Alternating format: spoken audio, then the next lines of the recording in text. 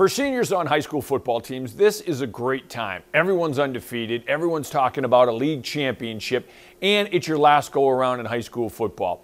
The Westboro football team has a very deep and good senior class, which they believe is going to translate into wins and success for the Rangers.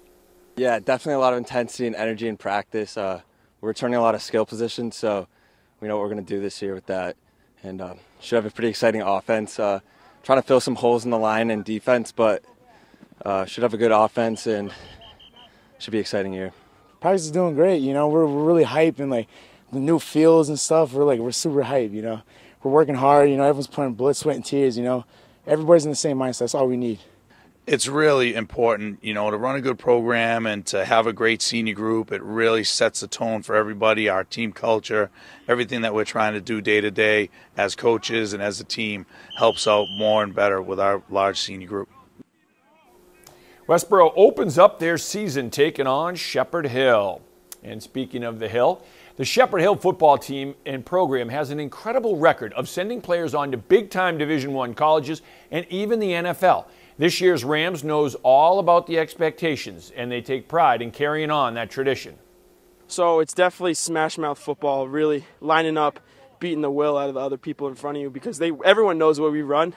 But we're still going to shove it down your throat and run and get 3 yards every time and drag it down the field and run you out.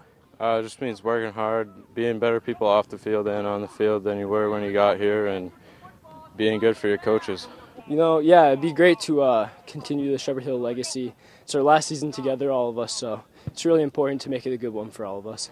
It's great because, you know, with 20 seniors, we've got people at each position group that know our expectations, know what we expect from our players, know what it takes to win at this level, know what it takes to have a good practice, to work hard, and to really lead the younger guys by example. And the Hill begins their 2019 campaign looking for revenge as they take on Westboro.